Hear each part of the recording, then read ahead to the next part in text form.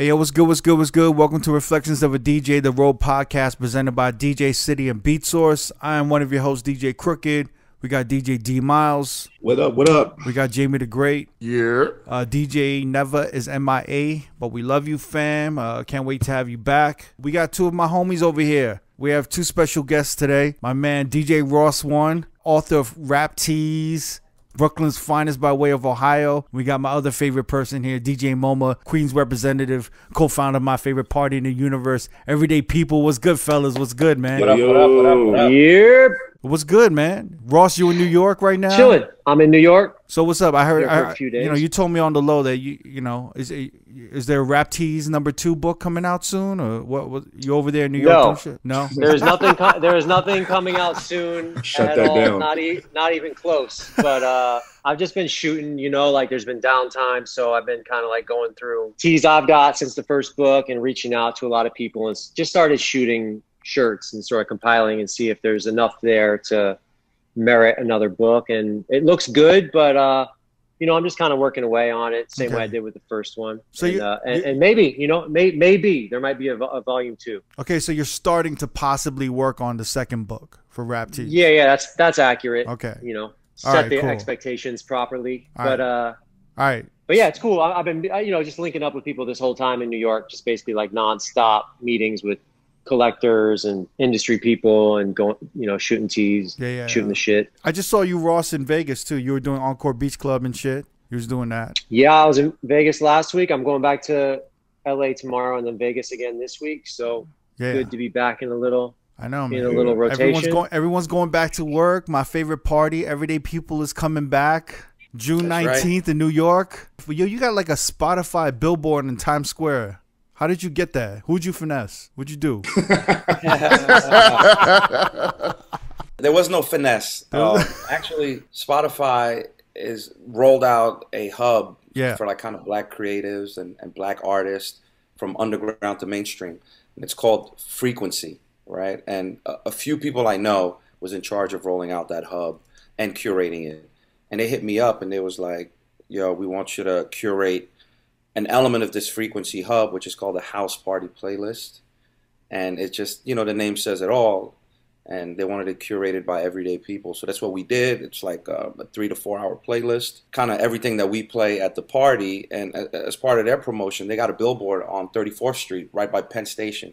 Crazy. And so, it's dope. Like, we're up there. It says house party curated by everyday people. We got a photo shot by a photographer featuring 2 of our hosts, Shernita and Jito. So it was like an amazing, like full circle type of moment. We just started this party in 2012 in the Lower East Side of Manhattan. And, 8 or 9 years later, we're on a billboard on 34th Street. It's like an out-of-body experience, And I live like 2 blocks from there, so it's just like even crazier, But that's what brought me to LA, because after they rolled it out, they wanted to shoot some content with me and Sada, who's my partner at Everyday People. So, I flew out here. Sada lives here in LA, and they interviewed us, and they're putting together some content around Everyday People, around our story and the playlist, and that's going to come out at some point. That's dope. That's dope. What brought me to LA 3 weeks ago, and I'm still here. You've been enjoying. You've been having a good time in LA though, man. Thotting it out, man. It's been thought life. Thotting it out. My first night, we was at the Highlight Room. They have this crazy Wednesday party called Sadiq. Yeah. It started out as a R&B monthly, I think pre-pandemic, and then during the pandemic, they moved it to a rooftop. So it became less of a raging dance party and more of like a all-star Hollywood who's who. I mean, I went there 3 consecutive weeks. I saw Drake 3 consecutive weeks. That's crazy. That dude is the easiest man to find in Hollywood. You know what I mean?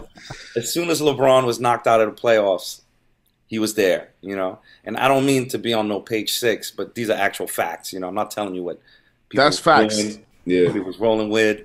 So that was just 3 consecutive weeks of just seeing most of the major rappers, you know. But that's that one party, right? Highlight Room, right? It's Highlight Room on Wednesdays, right? Ross, you were there, right? Yeah, it's pretty crazy. It's not a big, you know, it's an outdoor area. It's not huge, but it's just like every table you're like, Jesus, you know, like. Yeah. I mean, it's insane. Really, you know, there's not much to do in LA, I think, and everybody, you know, is at this party. So it's like Migos at one. It's like literally Migos at one table, Sway Lee at one table, like Travis Scott, Travis Scott, Future, and then like the Dreamville team is over there. You know, because we run with Night Train, and obviously shout out to the homie Night Train. Yeah, he's one of the co-residents. I think he's there every other week. Okay. So.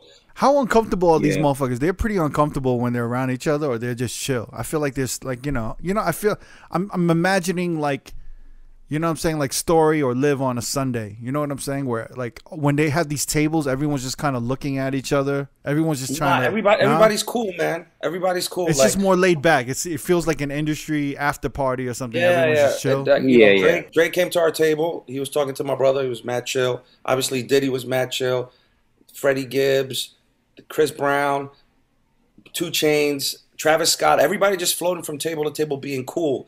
I think the whole point of that party is that everybody is just supposed to be like industry peers or whatever. Yeah. Granted, there's a lot of women trying to get chose. There's a lot of industry hanger-ons, you know, trying to elevate their clout or whatnot. So you see a lot of that. But for the most part, that is pretty laid back, all celebrity, star-studded type of event, you know?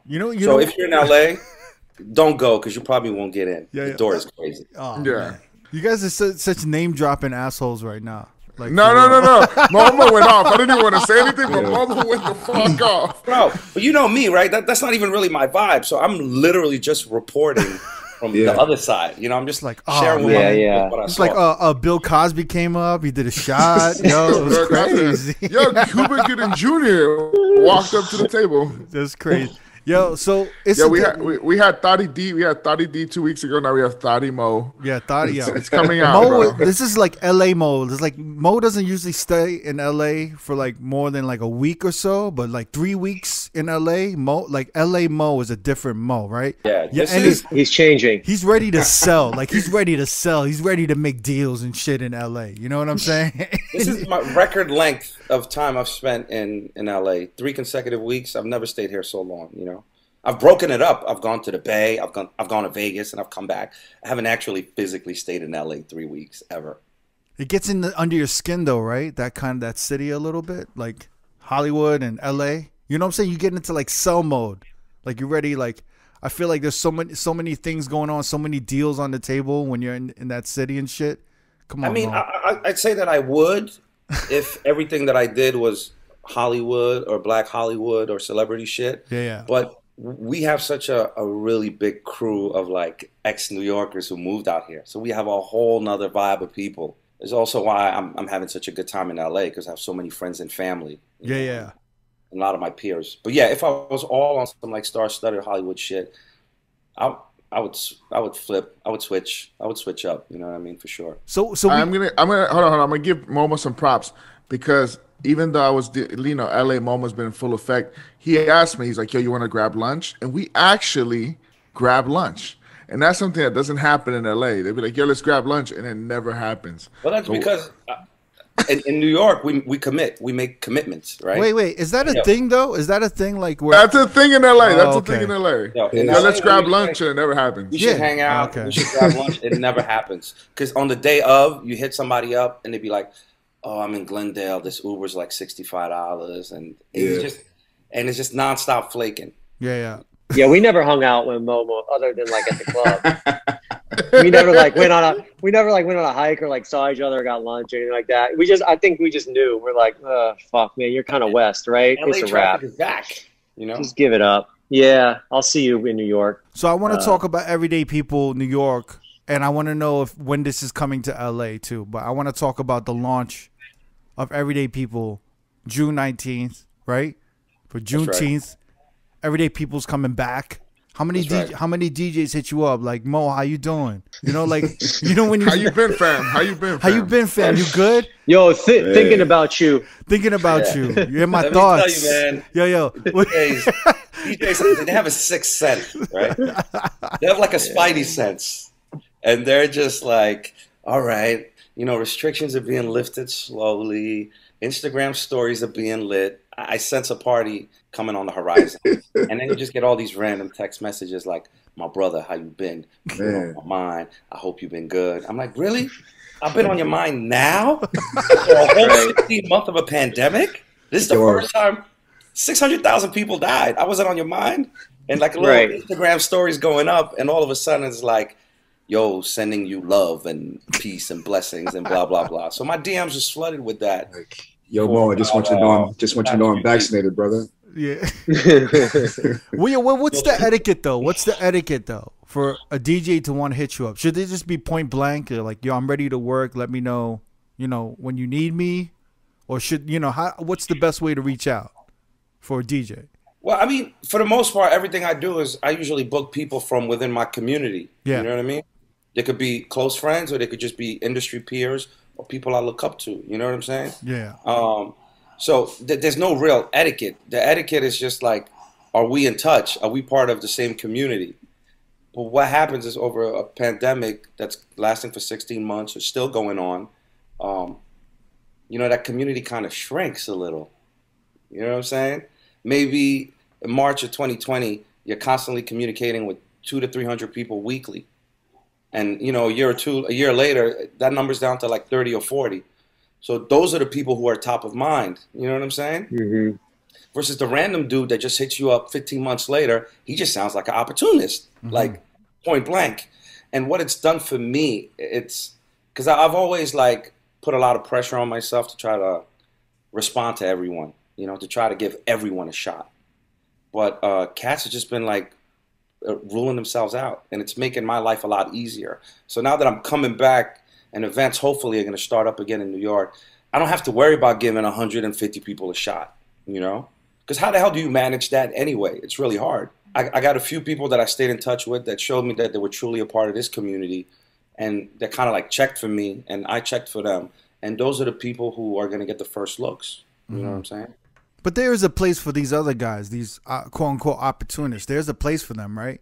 They're just not a priority at all. You know what I'm saying? They're just not a priority. You know, somebody calls out sick, I might holler at a homie. You know what I mean? Right. The way I got to where I got in New York is by growing the community, right? Like, you know, you want to go fast, go alone. You want to go far, go together, right? Y'all know how they say that, right? My good problem is that the community got so big that I felt like I had to give a crazy amount of people a shot. So many people in essence that it would impact the quality of the parties, you know, because at some point you befriend people and you get to like people, and they're not excellent DJs. You know what I'm saying? They're just kind of like, okay, but they're such good people, you want to give them a shot. And then you put them on, and half of their set is dope, and the other half is cringe. But you're thinking to yourself, I'm doing the right thing. You know, I'm giving them a look. Meanwhile, some of your hosts is rolling their eyes at you like, Mo, what the fuck is going on? You know? So for that whole tier of DJs, if for the past year or so, I haven't heard from you. Yeah. And you, there's many ways to stay in touch. We don't have to FaceTime. There can be like a little interaction on social media, a little DM here or there, a little text message, a little, yo, let me share this playlist with you.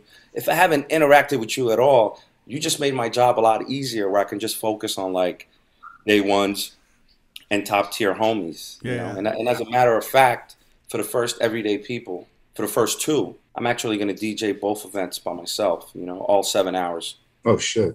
Yeah. So it's going to be like a 14-hour weekend. Ooh.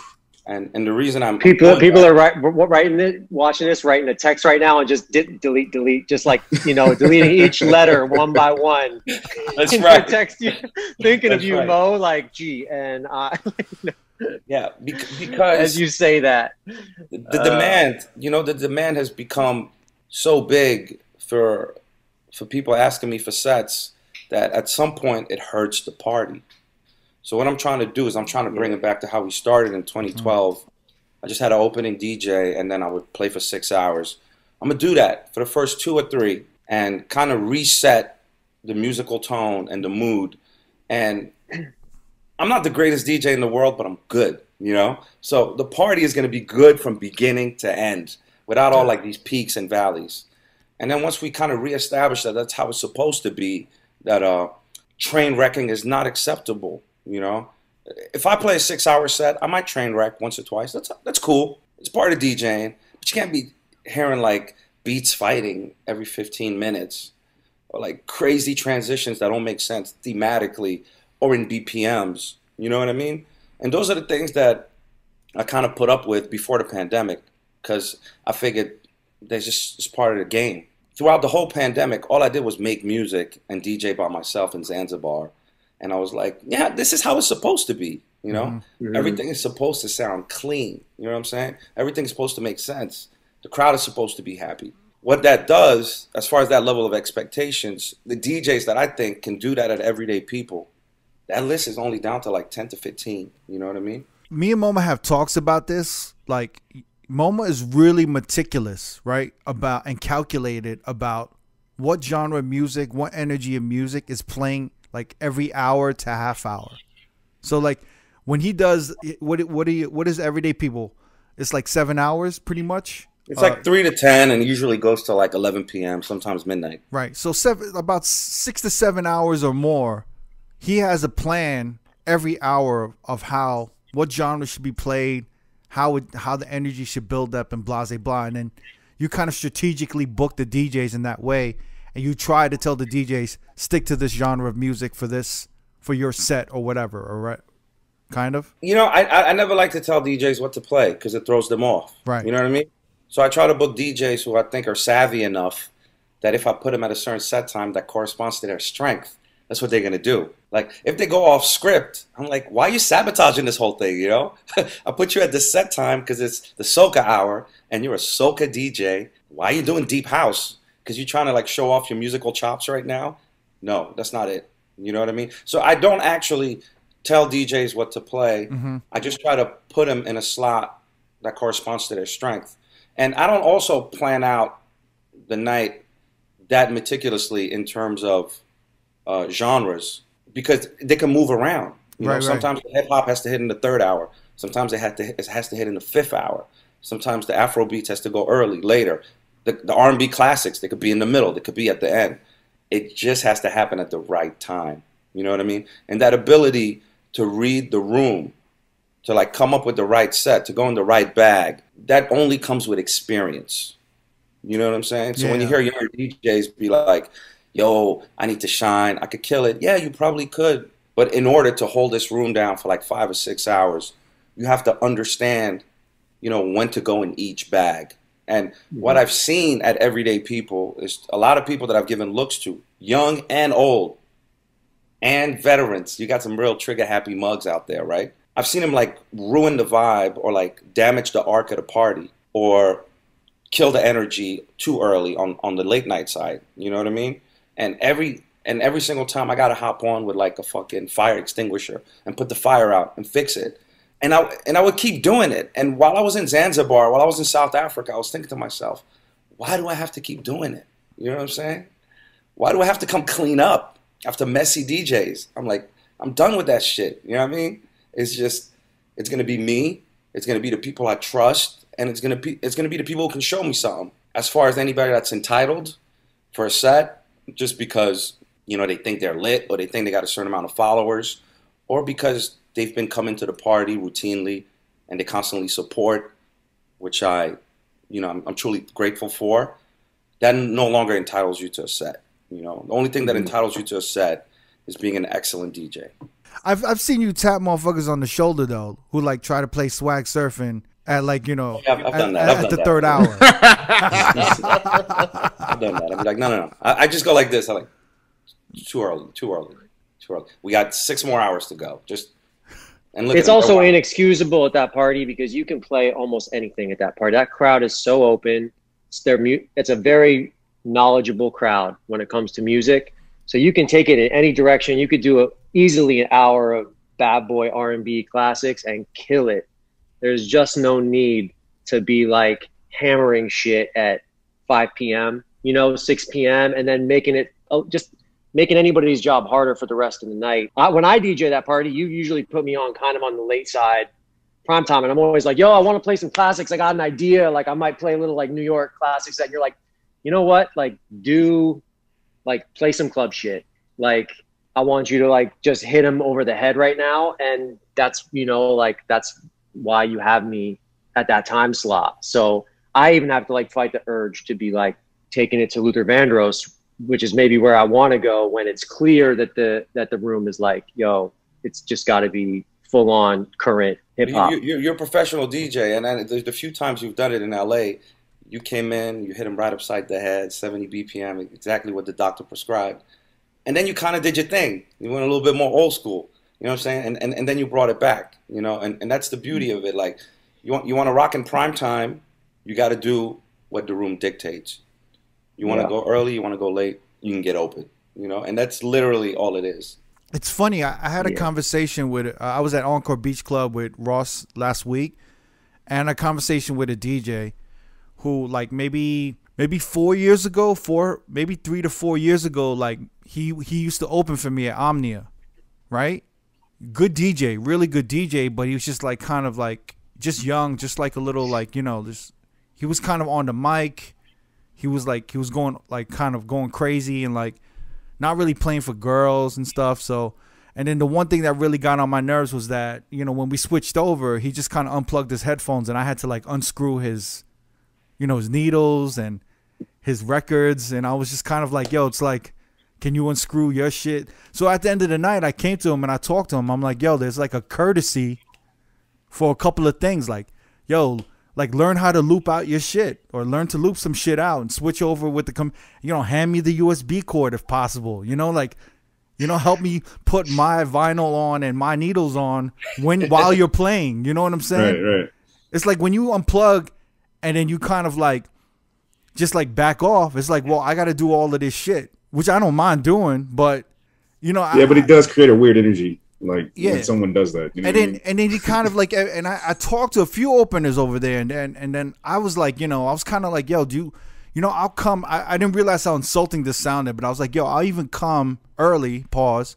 I'll come through early, like at 11, and I was like, and I'll show you how to open, and I know that comes off as like really fucking rude or whatever, but like he kind of like, we was uncomfortable when we see each other, but then when we saw each other that last week, he just, we were talking. He's like, yo, man, like, I just want to say you were absolutely right 4 or 5 years ago. Like, I really didn't realize how to, like, open a room until I started DJing 6 hours. And I realized that there's an arc to a night. And he's like, I didn't realize some of the shit I was playing could have been played 2 hours later. And I could have been, he's like, I didn't really realize it till I started DJing the whole night and really, like, having to go through a whole catalog of music. And he learned this kind of when Vegas was half open, and they were having like the DJs at Excess and Encore Beach Club do like literally open to close, right? So I think it's his first time really doing the whole night. So but he learned about the arc on like how to hold back songs and how to slowly build it up and then really hit him over the head, and then kind of like bring it back down right before closing, but then bring it back up. You know what I mean? So he was just, and we was talking about it, and it was one of those things where I thought it was kind of beautiful that he understood it like later on, like that we were able to have a conversation about that. But it's so tough. It's so tough to let some of these young DJs know, like, yo, you're not doing it right, and they take it so personally, and it's like, I wish they would understand, like, yo, you're a good DJ, you're gonna be better, but you need to work on this shit. And it's just one of those things, you know what I mean? I don't know. This is frustrating. No, you're absolutely right, but it comes with experience. Yeah. And you can't really fault the younger DJs because they didn't grow up in an environment where you might open from 10 to 12 for the headliner, and then close from 3 to 4. They grew up in an environment where there's like 6 DJs on the bill. Yeah. You know what I mean? I've seen parties in LA where last calls at 1:45, they have 4 or 5 DJs on them. Why? Dog, That's crazy. I've been part of a night where there was 6 DJs and the party was about 4 hours long, and DJs had 30 minutes to 15 minutes to 45 What's the minutes. point? Like, not only can you not express yourself or do anything coherent or cohesive, you're not even going to learn, that skill set. You're never going to learn it. You're only going to get your nut off real quick, and the next DJ is going to do the same thing, and it's a cycle. And then pre-pandemic, one thing that kind of became acceptable throughout the country, which used to be unacceptable, is hearing the same song multiple times, right? So it used to be acceptable to hear the brand new songs when you walked in the club. You'd hear them, so the DJ would let you know, I'm gonna play some new shit, and then you'd hear them again in prime time. Or maybe the DJ would play it in prime time and run it again late. Mm-hmm. But then pre-pandemic, people were like, oh yeah, he played this new Drake record 4 times already. And that's insane. You know what I'm saying? But the reason why a lot of promoters had to book so many DJs is because they rely on the DJs for the promotion. Yeah. What I'm telling these promoters, I'm not trying to put DJs out of work right now, but what I'm telling these promoters is post-pandemic, you don't need that. You don't need 8 DJs to have your party sold out. People are so eager to come out, and they're so eager to just get together and congregate. Book a smaller number of DJs, 2 to 3, 4 at the most, and make sure that they sound good together, and try to come up with some sort of game plan to give people like an experience that makes sense. And then maybe we can get back to something better. Yeah. Isn't it just lazy? It's lazy promotion, though, right? Because they're banking on the DJs following to come through, so they need 6 to 8 DJs. Everyone, like each DJ brings 10 to 20 people. They need those people to come to the event, so that's why they're doing that, right? A lot of times that's the incentive, right? They make the DJ have to bring that many people just to get the slot. Yeah. Well, yeah, it's mostly you gotta sell X amount of tickets for you to be on the bill. Yeah. So that's how we used to work in LA. Yeah, but I don't know if it's so much like lazy promotion. It's more so that these dudes are not even promoters to start with. You know? Right. I'm talking about people with Instagram accounts and Photoshop. You know what I mean? And they just throw anything at the wall and hope that something sticks. And then you got your Martin Luther King weekend event with like, a U.S. flag in the background of the flyer and this image of MLK and some girl twerking in front of some bottles. That person's not a promoter. You know what I mean? There's just somebody who put something together on Instagram and threw a bunch of DJs at it, and they just hope that people come out. So in that scenario, the DJs, they're innocent bystanders, man. They're victims. They're being thrown to the wolves. Like old school promoters have their database of people that follow them, that trust them. Mm-hmm. And they don't have to rely on DJs so much. So yeah, it is lazy promotion, but it's less that. It's more the fact that these guys are just bots. They're bots throwing parties. You know what I mean? I do feel like live streaming for these DJs, especially the young DJs, have helped a lot. Like they've really, because a lot of them stream for like 4 to 5 hours. You know what I'm saying? And they've kind of like built out their music catalog, and if they're doing it multiple times a week, they gotta search for new music. They're listening to other DJs play for 3 to 4 hours. They're learning more. They're like seeing more. So I think live streaming for a lot of young DJs has been like a godsend. You know what I'm saying? Like it's really helped a lot. Yeah, it's like a crash course. Instead of taking a 16-week course, it was a 4-week course, and now you're getting acknowledgement from your peers, higher like great DJs and stuff like that. Like these new DJs will never get noticed by a Z-Trip, but now you could because Z-Trip just has to click a few links and he's there. So That's right. it made things a lot easier. Like Serato made it easier for DJs. Twitch made it a lot easier for DJs to come up and make an impact. Right. Yeah, and to your point, whereas before DJs had 30, 45 minutes to prove themselves, now they can air out. They can play at home 92 hours, 3 hours. They can actually get better and really understand how to play this music. And I've seen it. I've seen it in New York. There's a couple of DJs who really was so consistent between Twitch and like online radio and shit like that. I don't know if you guys know a woman named Jada Lorraine, one of these really dope DJs that ran with us. We always booked her. And just this past year, like her profile it's just elevated to the next level where, you know, she's headlining venues as soon as they reopen. You know what I mean? Yeah. 'Cause she's like top of mind, and she really like proved her chops. So I think Twitch has been great for young DJs, and it's been great for like veterans too. Right. You know? Yeah. It really has been great for veteran DJs because they, you know, that core following is still at home, and you know they're not going out as much, and it's been perfect. It's been like their own personal radio station that they could really just transmit to their following from like the past 30 years or more.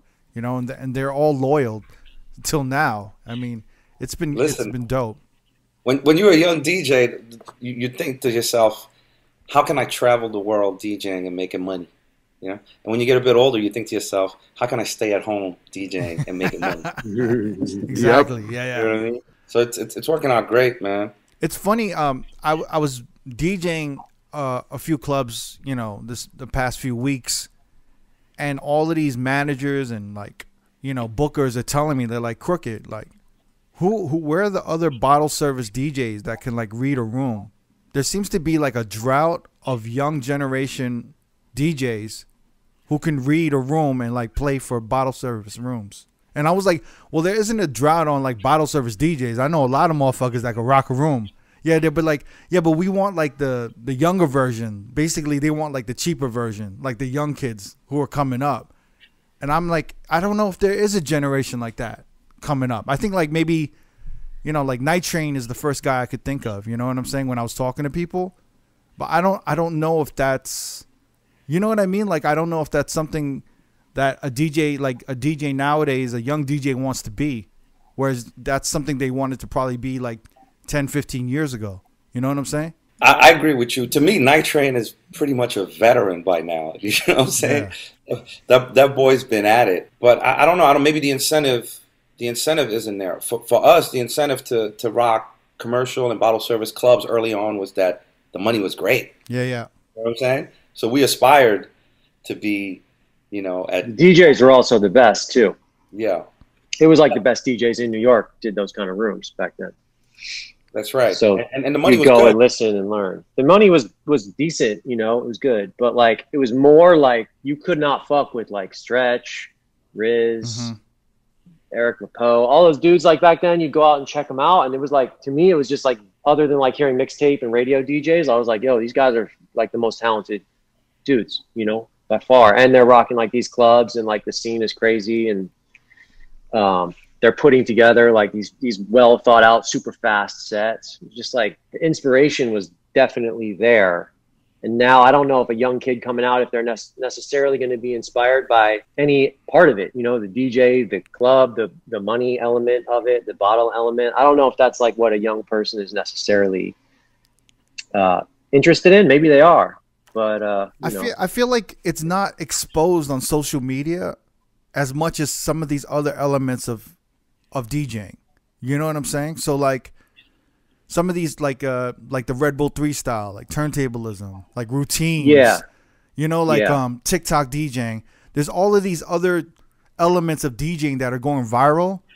And in bottle service, like, you know, the most you'll see is like a recap video from a nightclub, you know, but you'll never really understand like really rocking a crowd outside of like cryo and confetti and like bottle girls with sparklers. Like you'll never really experience how to really control or watch a DJ control and rock a room with multiple tables, you know, like a table that wants reggaeton, a table that wants down south, a table that wants EDM pop, and just like bring everyone together and have everyone continuously spend money and stay there and have the energy high.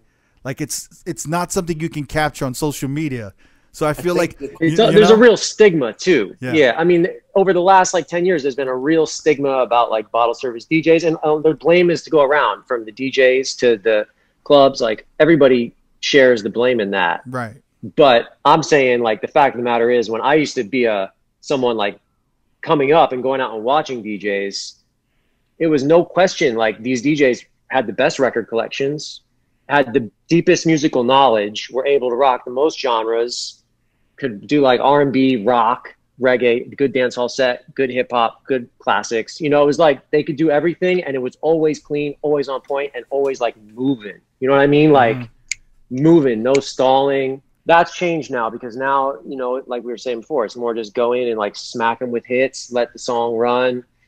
A little bit less emphasis on like the flow of a night, which I think is probably why younger DJs and stuff, they don't go out and they don't really that the flow of the night thing doesn't necessarily hit them. When we were going out, it was like so clear what you played at what time, and like obviously that ended up getting a little stagnant, but they did that because it worked. It kept your club packed till 4 a.m. and it kept the vibe until 4 a.m. And you could get out of that. Obviously EDM threw like the biggest monkey wrench in the whole shit, you know, and then kind of 70 BPM hip hop. I think for a young person, it's probably really hard to like go to a club and like get a sense of a flow of a night, especially if there's 4 DJs. But even if there's 1 DJ and they're going from, you know, 70 BPM Migos up to, you know, Tiesto and all in the span of this hour almost, you know, it's like, it's just different, you know, it's a different vibe. I think to your point, Crooked, it has a lot to do with the content side of it. And I never thought about it until you just said it. Yeah, yeah. Everything is so content driven. It's very, you can capture the energy of a festival in 15 seconds. You can capture the energy of 10,000 people swag surfing at Duce Palooza, you know, or like a beach party. But outside of like, was it like compressed air and confetti? It's really hard to capture the energy of a bottle service nightclub because there's also such little energy there to capture in the first place. So I think as far as attracting younger DJs to want to become elite bottle service DJs, I think there's a PR issue there for the nightlife. Do they care? Yeah. Maybe they don't, but they're going to start caring when they're going to look around and realize that there are no young, affordable DJs coming up next, and that some of us who may have priced ourselves out, they might have to come back and meet our rates. You know what I mean? No, see, like I'm fine. Yeah. I'm fine being, you know, the last of the Mohicans. You know what I'm saying? I'm okay with that. You know, like you know, I'm gonna continuously get booked and stuff. But I thought it was interesting, you know, that there's not really like there was 10, 15 years ago, like everybody wanted to be in bottle service. And like now, like, you know, everyone like, I want to play what I want to play, you know, like I want to, like, you know, I want to make music like, and I want it to be a vibe. I want it to be my own, what I want to do. And I'm like, that's dope, you know? Yeah. And I think that's dope, but yeah. The younger DJs I've talked to, like having their own party is more attractive than playing in the nighttime. You know what I mean? Like they want to start their own thing, start their own like community, like Mom was saying, and like that to them is like the pinnacle right now. From the younger DJs I've talked to. Well, it was so hard to break into the club scene 10 years ago when you guys were doing such a great job and shit like that. Because even last night, me and MOMA and Nitro were hanging out. And Nitrine said it to us, MOMA. He said, yo, it took me about 8 years to crack into this circle in LA. And it took him that long because that's how long it really is. There's so many politics, here, especially here in LA. In New York, I don't know. But that's why there was never another generation. Unless you stuck by like a night train and really thugged it out, people would rather just go throw their party with their friends at an empty fucking parking lot. Yeah. So that's why there was no real desire to become the next up and coming bottle service DJ because there was no room to get in. And we're talking a lot about DJ Night Trains. Shout out to Night Trains. Yeah. This is a plug. It took him 8 years to crack through the LA scene, right? Yes. But during those 8 years, what's on his resume, right? He's DJing for Boss. He's doing shit with J. Cole, doing shit with the Kardashians, doing shit with basketball players. He still have to have like this diesel resume just in order to crack the rotation of these LA DJs, which is and meanwhile, this whole time he still looks like a busboy at a nightclub. Do you know what I'm saying? You know what's crazy? I remember Night Train. I love you. I'm just fucking with you. We're fucking around. Yeah, it's too much love. So we gotta even it out. No, you know what's crazy? We gotta even it out. Okay. You know what's crazy? I grew up in like going to the club and seeing Ross one, and to me Ross handled one of the he would handle Playhouse like it was nothing. And Nitro was part of that thing too, where he would go see Ross one because when the first everyday people I went to, Nitron was he's set to go up, and Ross One walked in, and he's like, "Oh fuck, I'm nervous now." And I said, "Why?" He's like, "Dude, I grew up watching Ross One. Now he's gonna hear me DJ." Shit, man. And then I was just like, "You guys are making me blush, man." Hey, I'll take it. I'll take it. And then I was just like, "Oh shit, he's part of that generation that would go watch DJs control a room and know what works at certain times." Mm-hmm. And I was just like, "Oh shit, maybe me and him are like part of the last people that want to go see bottle service DJs and learn how to DJ like that." But yeah, it was more so because same way. If Stretch walks in, or if somebody walks in, I'm DJing. One of those dudes who I'm like, I just shut down. Or God forbid, Riz walks into a club and I'm just like, oh fuck me. Like, don't make me do this. Don't make me try to DJ in front of these guys. It's the same thing. Like so. The thing about bottle service DJs is that, granted, you have to be talented to do that stuff, but it's incredibly tactical, right? It's so much more tactical than anything else. Like the way you control a room, the way you manage the management, the celebrities, to have certain songs on deck. So it's this whole other skill set that you don't see at a first glance. You know what I mean? The fucking anxiety. The anxiety. At first glance, all you see is like, I don't know, like, bottles, sparklers, and some rapper in the booth with you. You know what I'm saying? But there's so much that goes beyond that. And so for the younger generation, they're going to be like, I'd rather just have vibes. Yeah. What the fuck is this? I'd rather just have vibes. It's crazy because even when I've started to get back into it, like even me reading the room, I'm like literally like, yo, dance floor is good. They're continuously buying. They look like they want reggaeton, so I'm gonna play it. But then there's that other table, right? They want hip hop. So I'm literally scanning the room and I'm looking at tables, and I'm kind of like making stereotypes a little bit. Like, oh, maybe they're gonna like this. I put this one song. Okay, they're wilding out. I'm gonna keep going. I lost that table though. I got to bring it back to that table after 2 songs, and then you look at the crowd. The crowd's good. And then there's like two dudes in the crowd who was like requesting to me to play like Still Fly, like, what is it called? Big Timers or some shit. And I was just kind of like, yeah, whatever. It's like at this point, like you guys have like one drink in your hand and I have these other tables that are spending $10,000, Yeah. But those 2 guys would never understand why I didn't play their request. You know what I'm saying? Because they're looking at like, yo, I paid admission, I bought a drink. I'm like, yeah, but look at these tables that I got to deal with. I stood in line. Yeah. I gotta focus on these tables and see what they do. And then I got the manager coming up. Yo, I need you to play the Rocky theme, which I didn't know motherfuckers still do, but apparently they're still playing the Rocky theme. They still want to feel. You play the Rocky theme right now, coming out of the lockdown. Yeah. They were like, do you have the Rocky theme? Yeah. I'm like, of course I have the Rocky theme.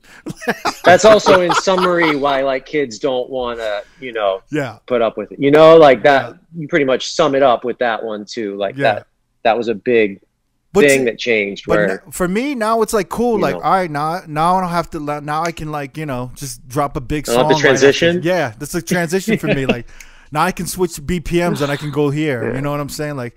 So like it's just how you work this shit, but I mean it can be really stressful, but I mean, when it comes down to it, that's why I appreciate something like Everyday People. And let me explain Everyday People for some of you that haven't been listening to this podcast.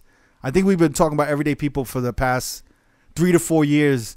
They are our longest sponsorship that we've ever had in this podcast. No, like Everyday People it's a day party. It's one of my favorite, all of our favorite parties. You'll hear everything, right? From dancehall, reggae, Afro beats, soca, hip hop, R&B. It's just, to me, the best party in the world, to me, that I've ever seen.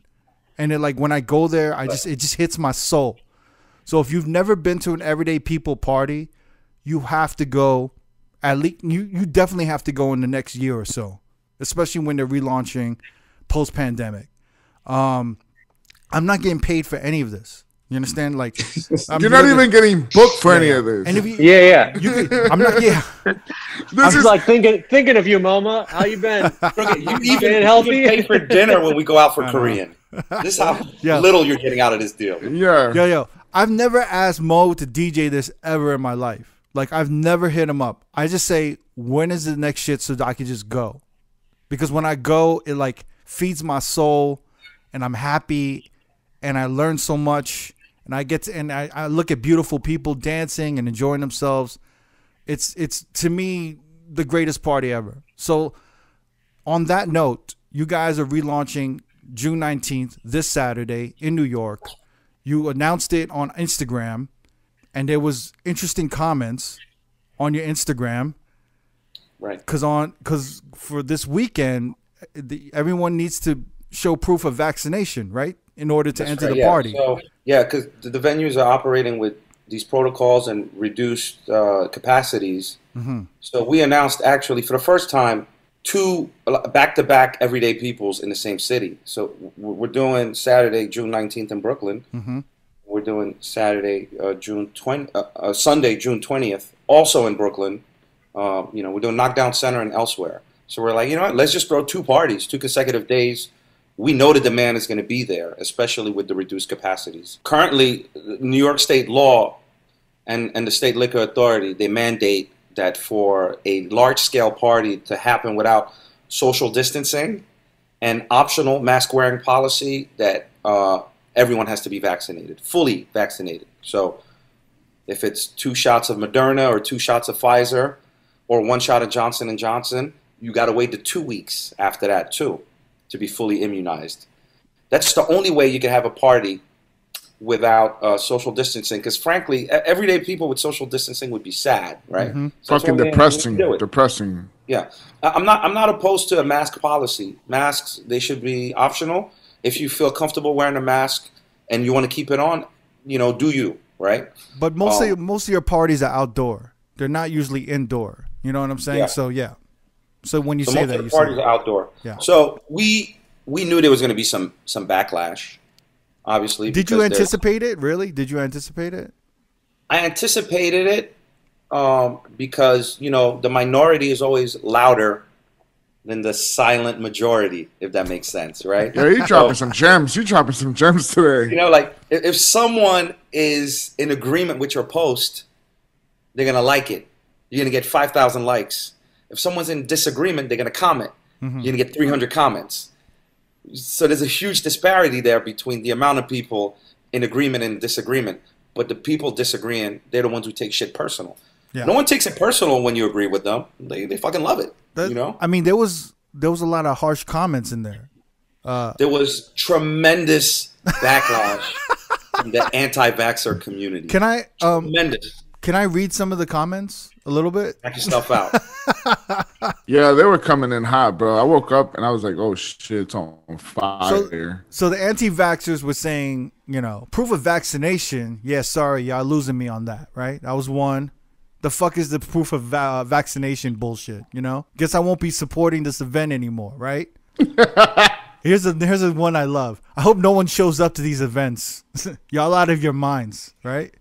Another one. Really? One word, simple. Segregation, right? That's a good one. There's medical apartheid. Yeah. That was another one? Oh, wow. I think I saw like concentration camp dropped in there somewhere. There's some wild ones. But I just wanted to, I still need you to do that post. How long did it take for both days to sell out? Both parties sold out in 3 hours. 3 hours sold out. So so you can't even walk up and try to get in anymore? See, Ross, it's all good. It's at the door. See, Ross, I was gonna make a joke and be like, MoMA, you've been struggling to move tickets, right? Obviously, my bad. Sorry, I jumped the gun. You could edit it. I was gonna be like, Mo, you've been struggling to sell tickets, right? He's like, no, actually, we sold out in 3 hours. I was like, okay. Oh man, I'm sorry. I should have known you had a plan. I loved it so much. Crazy? I was just like. What's crazy is we put the disclaimer in the caption on the ticket link. New York State mandates. This is how this is the only way the venue can operate. And the regulations are changing. Restrictions could be eased overnight. We don't know what's going on. This may be just for the first event. Just bear with us, right? Mm-hmm. And the anti-vaxxer community, I mean, they forgot to read. I don't know if they forgot to read or if it's reading comprehension or a combination of the two, but our IG comments is like a dumpster fire, man. It's a dumpster fire. And I was just like, let me not touch it. let me watch the community kind of regulate itself. And it did. And they did. A lot of people were making some very valid points.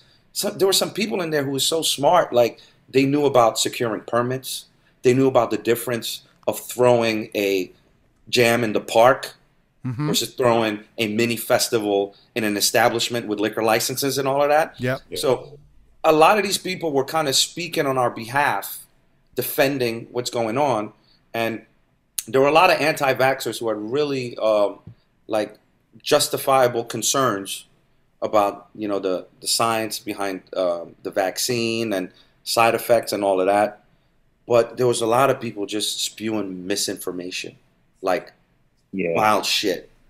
And it was a great, I don't want to say social experiment, because I don't want to think of myself as a puppeteer, but it was very interesting to watch.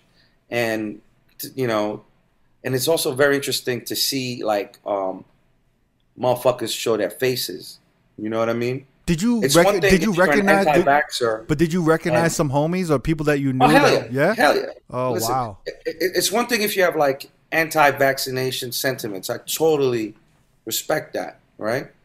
And go ahead. This is social media. You know, speak your piece. But if you're my homie and you know this is my party and this is my livelihood, this is not the time to get on your soapbox. You know what I'm saying? Right. Because I'm gonna remember that.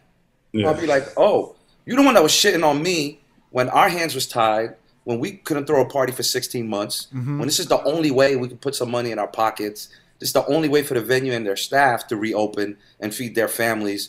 You thought this was the right time to kind of like spew your conspiracy theories. You know what I'm saying? I'm gonna remember that. You know, it's a private event. Just don't go. Just shut the fuck up. No one's telling you to get vaccinated. No one's telling you what to do. Just we're concerned about our health and the health of the people who support us, and this is what it is.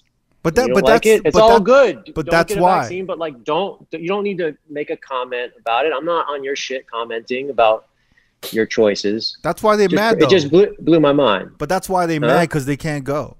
You know what I'm saying? Yeah. Well, you know what? You can enjoy it on social media, but like. Even Desus and Mero commented, right? Mero from Desus and Mero. Yeah, he had the best one of all time. He said, yo, the holistic crystal energy essential oil mob came through in the comments, yo. That's crazy.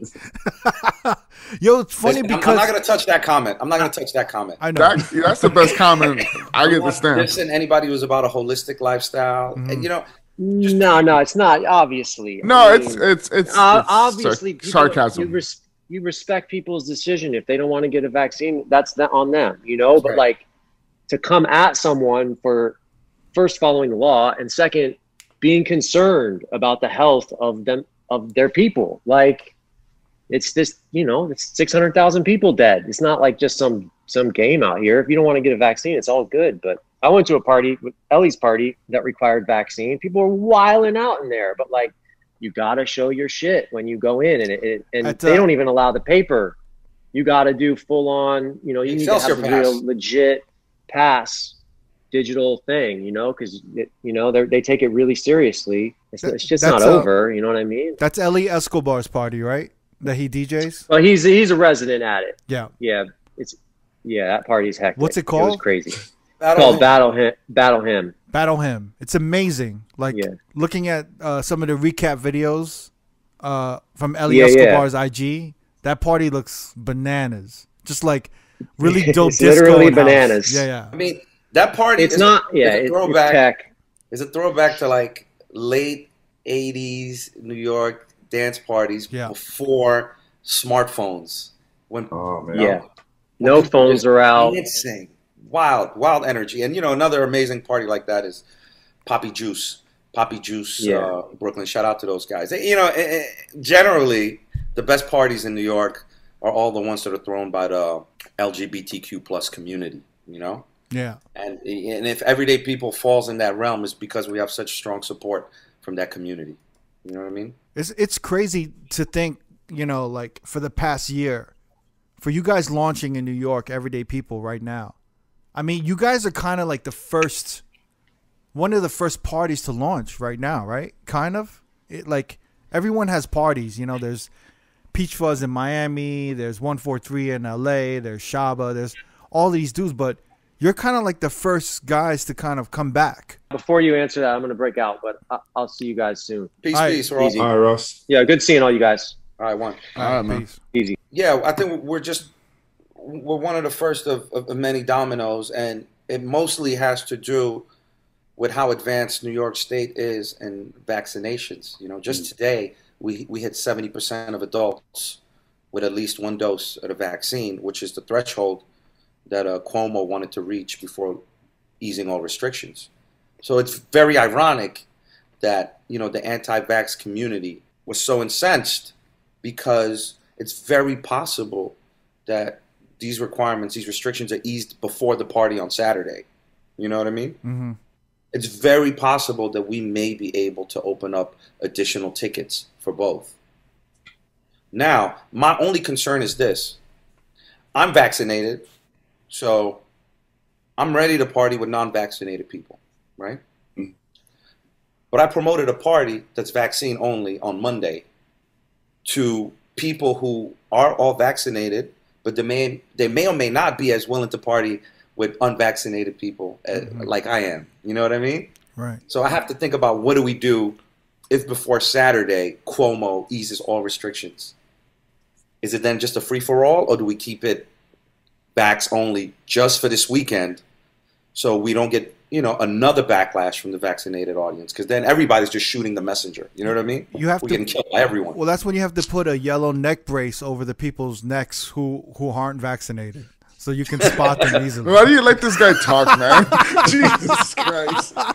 Yo, Mo, did you feel? Oh, go ahead, Kirk. No. No, go ahead. I was actually going to ask, at what point did you feel comfortable to say, like, yo, we're ready to do this. We're ready to come out. You know, we're ready. I think it's one thing that last year they were talking about airborne transmission outside. Yeah. And very early on, that really didn't make sense to me, because you're talking in parts per million, you know? You're talking in parts per million, talking about air changes, an infinite amount of air changes. And you know my background in engineering, right? Yeah. So, like, I just don't see it. I don't see how you could jog past someone and contract, you know, COVID. But I never put my hand up and said, oh, that don't make sense, because you got to stay in line with society. Like, we're all learning together. The minute the CDC said that outdoor transmission is 0 to none, that's when I felt comfortable. You know, it's almost kind of reinforced that outdoor transmission is 0 to none. Now, our events are outdoor. That's great. But our events are super packed. Yeah. So you still got to factor for that. So then at that point, I was like, all right, well, CDC said outdoors is good to go. Now I just need Cuomo to say 70% threshold of vaccination is reached. And as of like 2 weeks ago, we were at like 62, 63%. You know, we track that shit daily, man. We're borderline like CDC interns at this point. Right. You know, it was a combination of all of those things. And it was also the last thing, which was equally important, is maybe having the assurance that the community wouldn't look at us as being irresponsible if we threw an event. And if we had done one in April, they might have could have looked at us that way. You know what I mean? But there was an overwhelming feeling where, listen, we're ready to be outside. We know there's risk involved, but everybody's taking personal responsibility. I think that's where New York is right now. Everybody's talking about personal responsibility. But whereas, you know, 8 months ago, 6 months ago, it was like, nah, y'all are crazy. Y'all are reckless. Y'all are behaving like Atlanta and Miami, and y'all are out here, you know, developing new variants. Now everybody's just like, well, we just ready to be outside. We vaccinated for the most part, and we understand the risk involved. So now I feel comfortable throwing the party. And what I'm telling people is, don't sleep on the parties. And granted, nobody did, right? They sold out in 3 hours. But it's carpe diem at this point. Who knows if we're going to get locked down again in 2 months? New York reopening, LA reopening. You know what that means? That means Muggs is going to come to New York and LA from all over, unvaccinated, variant carrying. You know, who knows what that's going to do? So if you can hang out in July, in August, get it in, man. I'm not an optimist. I'm not really a pessimist. I'm just a realist. I've seen South Africa open up and get locked down again. Yeah. I've seen Europe open up and get locked down again. You know, I've seen overall recklessness in Brazil threatening the entire population. So just get it in, man. Seize the day. But I don't think people account for that. Like the venues and a lot of big, large corporations are like kind of still on the fence. They're not really investing all their money to like everything's going to fully open for the summer. They're kind of holding back. So like we have no sponsors. Yeah, we have no sponsors. And people don't realize that. People think it's over. Like I was literally talking with Jamie about the pan. He's like, when do you think the pandemic's going to end? I'm like, dude, this is not going to end. It's just like we're just going to have to live with this shit forever. Like, and it's going to go down. It might become like chicken pox or I don't know what the fuck. I'm not, you know, I'm an idiot. So don't listen to me. But it's not going away. And if you talk to a lot of these companies, sponsors, venues, large arenas and venues, they're not like, yo, we're all good. They're like, we don't know what's going to happen. So there's still, everyone's on the fence. And it's been kind of hard for you to find venues, right? There's a lot of venues closed. A lot of venues are kind of like, some are following the CDC regulations, some aren't. It's just like, and you have to be responsible for your crowd and everything. So there's all these things that come into play that people don't even know. The logistics are crazy right now, you know? I mean, our biggest venue in New York, and I'm not going to name drop them, but everybody who comes to the parties in New York, they know who they are. They haven't decided whether or not they're going to do events yet or when they're going to start doing events. You know what I mean? Our number one venue in LA, they switched their model, you know, from like day parties, day clubs, nightclubs to more of a restaurant. Because they're like, you know, we make a lot of money on the food and beverage side of things on the restaurant. And it's a socially distanced environment. So it's kind of like COVID proof, you know, in case shit goes off the rails again, which it might. I use the term pre-pandemic a lot. I never use the term post-pandemic. What I say, I use the term post-lockdown. You know what I mean?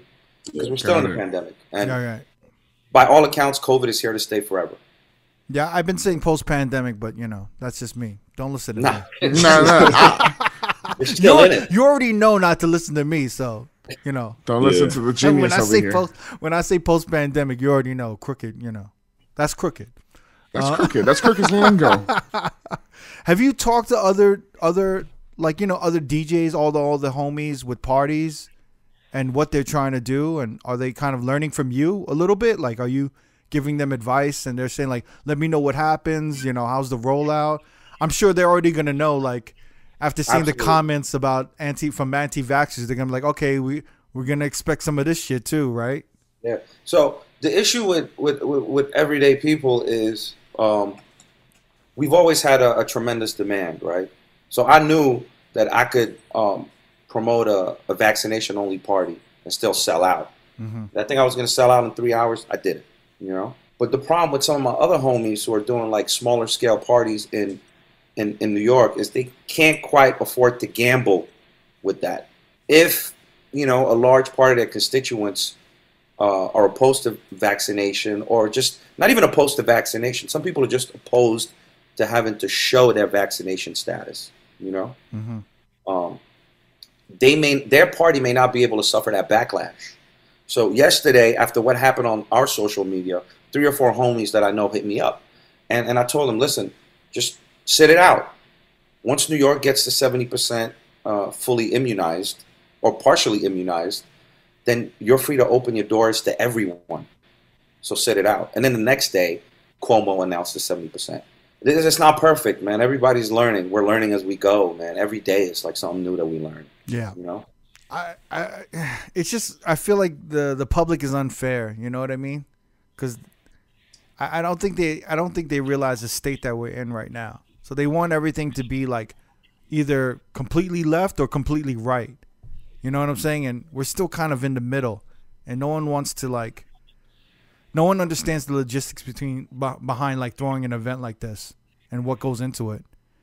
And they really don't. And then the dilemma is, do you not do anything until everyone can attend, or do you do something that the vast majority of people can attend, and it allows you to, you know, feed yourself and your family, you know, because we've been unemployed for 16 months, you know what I mean?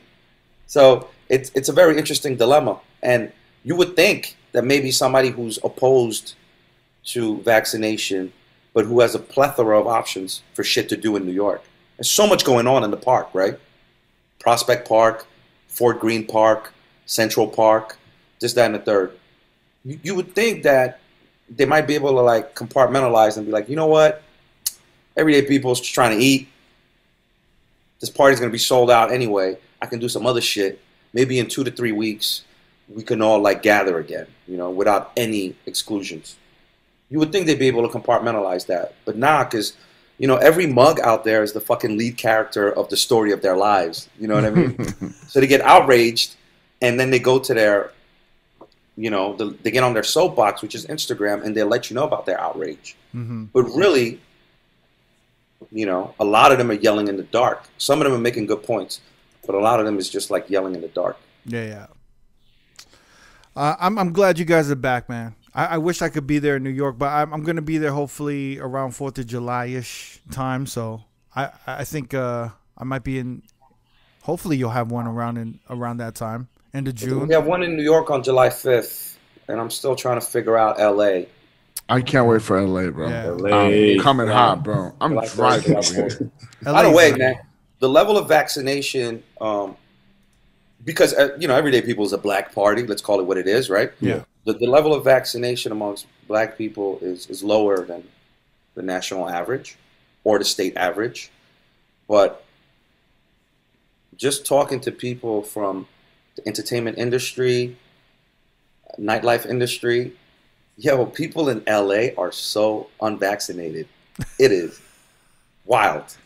Wild. That's crazy. I threw a couple of parties in LA that were private parties that were vaccination only. Wait. What private party was this? Was, Lupita was hanging out. I just gotta say that. It was a private party at a friend's house. Okay. What kind of friend? What does your friend do? She's in film.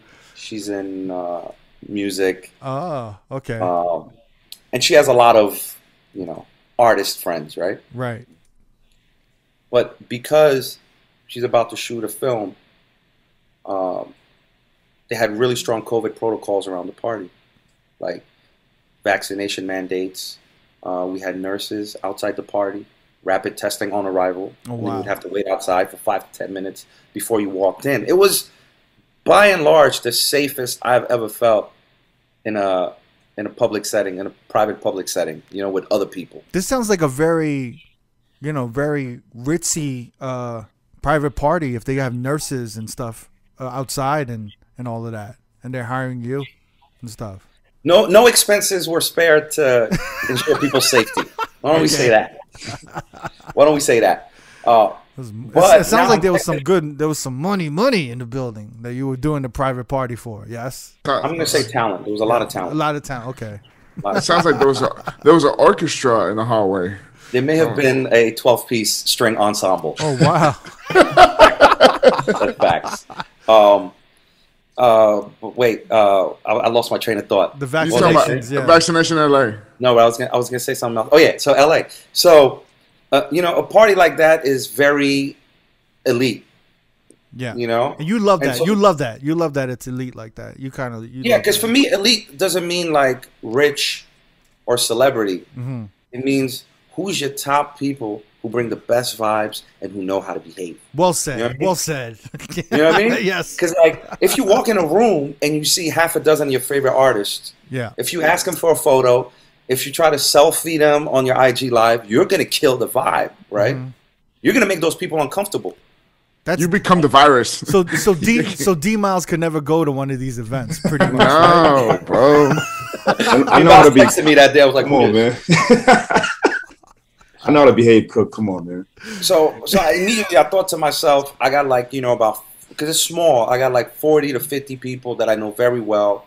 You know, New Yorkers who moved to LA, or like just cool people I know from LA, yeah, who attend Everyday People regularly. You know, the people who know the vibes, right? Mm-hmm.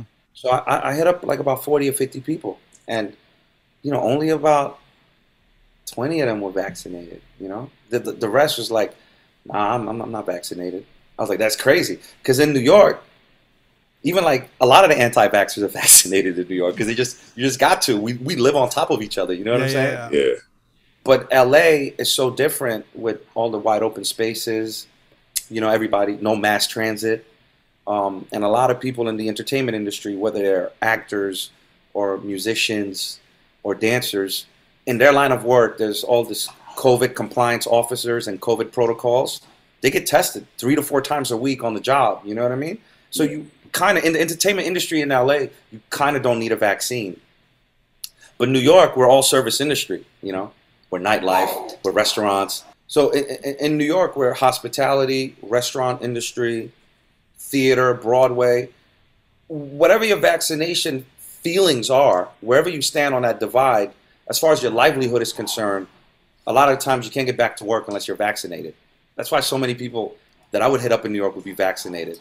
In LA, I was a little shocked. You know what I mean? Mm-hmm. Yeah. I'm not gonna lie, Mo. Like the two, my fellow hosts, my fellow co-hosts, on this podcast, the two that were from LA were the most stubborn to get vaccinated. Do you understand what I'm saying? Like I had to twist their arms. You know what I'm saying? And it was, I get totally what you mean. That the two there's a trauma associated with being from New York when it comes to COVID. Yeah. We were the epicenter of the pandemic. Like people literally seen a wet market in Wuhan, then they seen Italy get shut down, and then they seen refrigerated trucks in New York. That shit was Those are the images from the first month and a half of this pandemic, right? Yeah. So we have serious trauma when it comes to COVID. So yeah, for right or wrong, when that vaccine came out, people lined up. You know what I'm saying, for it. But in LA, y'all mugs is just watching it on the news. It seemed kind of distant. Unless it personally impacted your family, it just looked like this thing that's kind of abstract. And you just see numbers on the screen on CNN going up every day. So that's why I was in LA in October, and I'm in LA now. Aside from like being able to go to Highlight Room and shit like that, it kind of feels the same, right?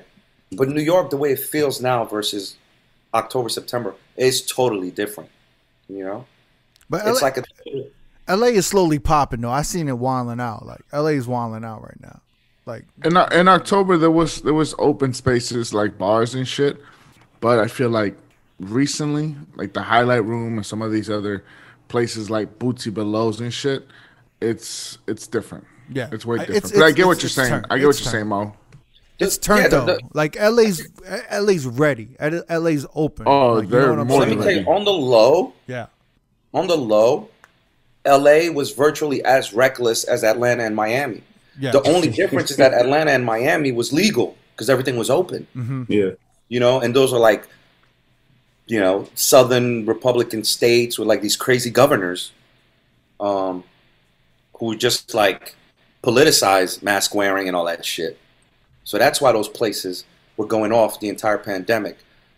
LA was kind of doing it on the low because underground prohibition style they were with enforcement. Mm-hmm. You know what I mean? Yeah, yeah. Also, like policing quality of life shit in LA is so hard because it's so sprawling. But you know what? Like I just came from San Diego. Shout to DJ Scooter, his restaurant in Pacific Beach Firehouse. They're still open. I was talking to him about, the past year and what they've had to do to like survive, and just seeing all these mom and pop restaurants still surviving and still open. I thought it was just like really good. And some of them were like telling me, we had to operate like this under the table a little bit. We had to do what we had to do to survive. We had to kind of, like open, we had to do this, we had to do that. And I was just like, yo, I get it. Like, you know what I'm saying? Like no one's really trying to like really do anything to harm anyone, but it's like, yo, like Cali wasn't really doing anything for their people or these businesses at that time. They were. Listen, and I'm really not mad because you're talking about, personal responsibility and assuming the risk. If you go into a restaurant, I'm very willing to assume that risk, and Right.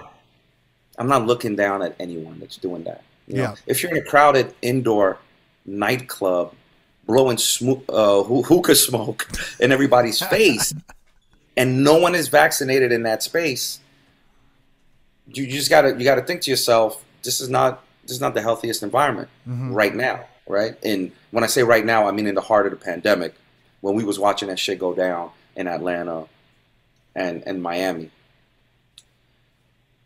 It's now a year later. I kind of don't care what anyone does. You know what I mean? It's just personal responsibility, and you assume the risk.